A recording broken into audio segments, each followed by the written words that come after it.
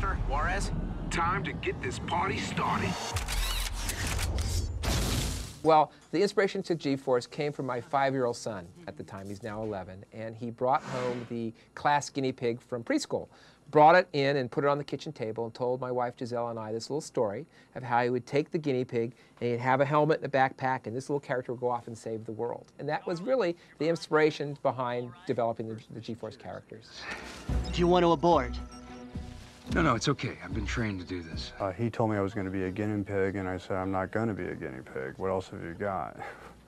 There's no way I'm going to play one of those cute, cuddly, domesticated, boring little animals. I need an animal with a long tail and someone that says, how dare you pick me up, and a star nose. I mean, that's an interesting character to me. Now get your fuzzy hind end moving.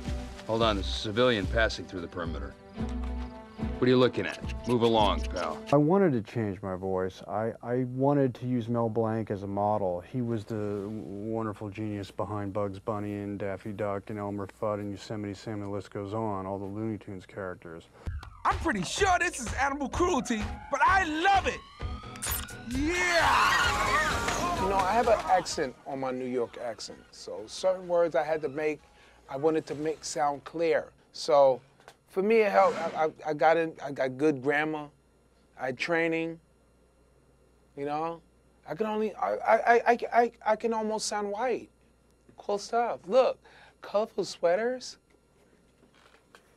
Welcome, my friends, to the family. Where is the bathroom? Well, for me, pretty much where you're standing. Oh, it's nasty!